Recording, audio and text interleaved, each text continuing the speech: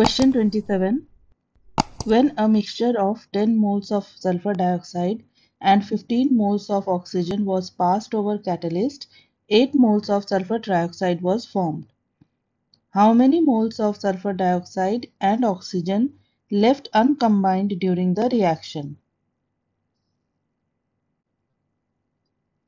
The balanced equation for the reaction is SO2 plus half O2 forming SO3.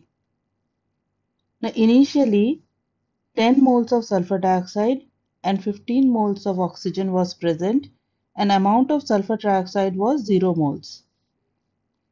As can be seen from the balanced equation, 1 mole of sulfur dioxide reacts with half moles of oxygen to form 1 mole of sulfur trioxide.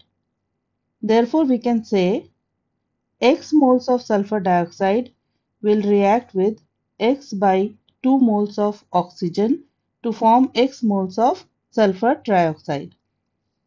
Now, according to the question, the amount of sulfur trioxide formed is 8 moles. Therefore, we can say X is equal to 8 moles.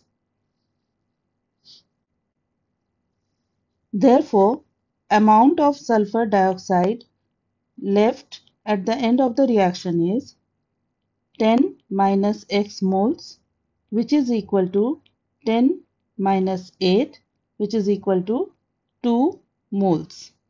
And amount of oxygen left at the end of the reaction is 15 minus X by 2 moles, which is equal to 15 minus 8 by 2.